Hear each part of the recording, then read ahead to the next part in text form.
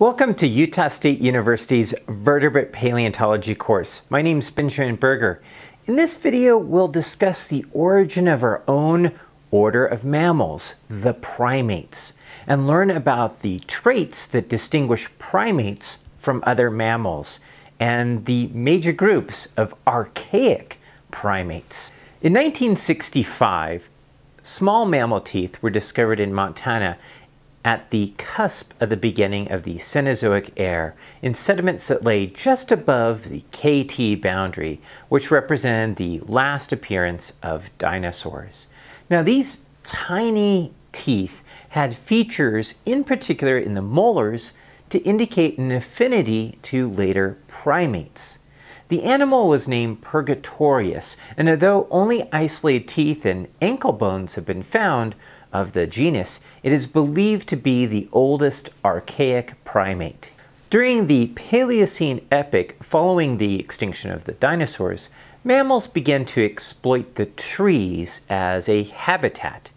Of these mammal survivors, the archaic primates were one of the first to become fully arboreal and fed on nuts and seeds and fruit that the trees offered, and which had grown back from the mass destruction of the meteorite impact that had killed off the dinosaurs.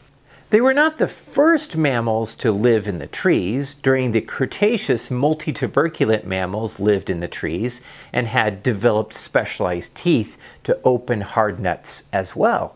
But these new archaic primates in the Paleocene were placental mammals, which meant that they did not have to tend to nests of eggs.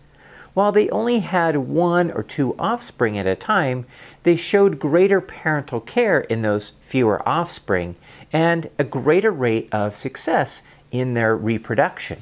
The early members likely looked like tree shrews, which live in the dense forests of southeastern Asia and belong to the order Scanodentia. Living tree shrews have an omnivore diet and can switch between insects and small invertebrates as well as fruit as part of their diet.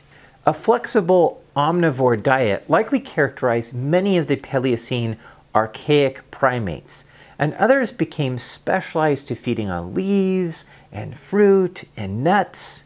Teeth of some of the archaic primates from the Paleocene also resemble living Dermoptera, or the kulugu, which is a gliding tree-living mammal from the forests of southeastern Asia. Fossils from the Paleocene of Montana and Wyoming, such as Planatherium and other members of the Plagiomyid and Mixodectidae, appear to be early members of this group and were widespread during the Paleocene, although complete skeletons of Paleocene fossils are unknown.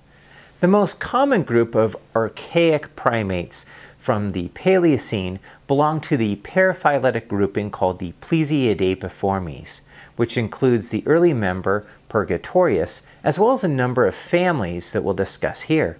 The four families are called the Microomomiid, the Microcyaopsid, and the Paraomomiid, and the Plesiodapidae. These four families are united by some derived traits, principally in their incisors, which project forward, with the top incisors having a mitten-shaped tooth in which the lower incisor fits into. These large incisors likely enabled these primates to pry open hard-shelled nuts like walnuts. The Ice Age animated movies featuring Scratch, which might be a cartoon version of a Plesiodapid, I don't know. The best known fossil is Plesioadapis. It's a common genus known from skeletons in North America and in Europe, especially in the late Paleocene, although it went extinct at the Paleocene-Eocene boundary in North America, and there are a few that made it into the Eocene in Europe. The skeleton features claws on each of the digits. It kind of look like a squirrel. One of the best skeletons of Paraomomiids is Ignatius, which is from the late Paleocene of North America. It had claws on kind of elongated digits that somewhat resemble a modern pygmy marmoset. They were really small arboreal mammals with narrow tweezer-like incisors. Several other archaic primate families from the Paleocene may be in close relationship to true primates. And these include the mysterious Picodontidae, which are only known from teeth that indicate that they had a specialized diet eating fruit. And the better known Carpolestidae, which had many extra little cusps on their molar teeth and a weird enlarged lower fourth premolar.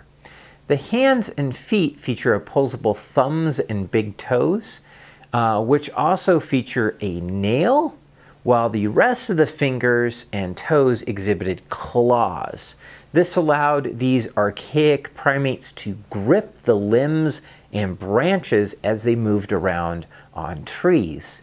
The first true primates, or members of the clade Euprimates, appear right at the Paleocene-Eocene boundary, while many of the archaic primates went extinct at the boundary, the Microcyopidae and the Paraumomyiid, survived into the early Eocene, but are extinct by the middle to late Eocene.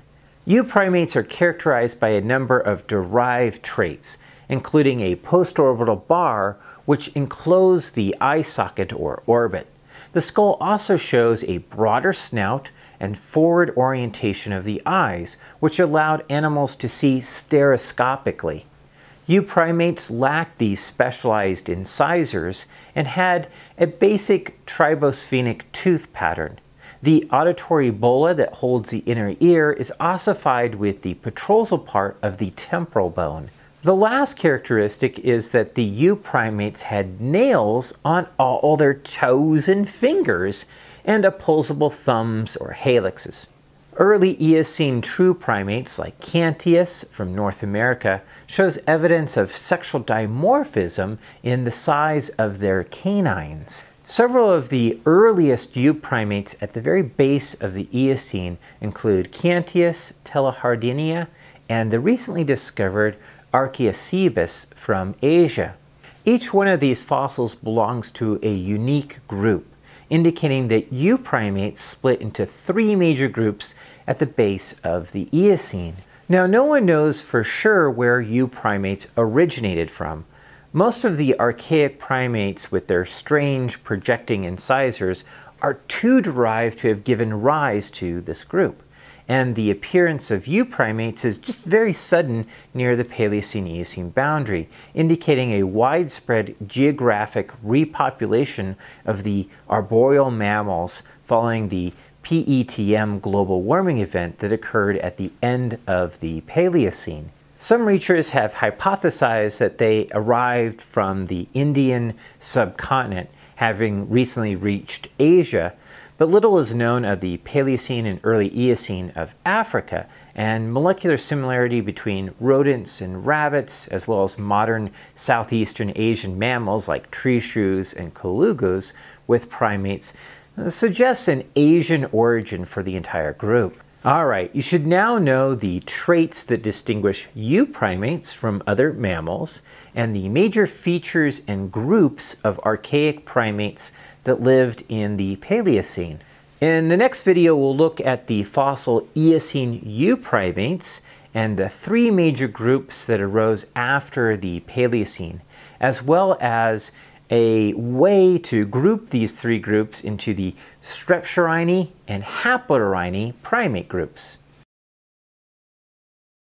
Thank you for watching. If you'd like to learn more about the Utah State University Geology program, check out the website geology.usu.edu or my own website at benjamin-berger.org. Links are found in the description below.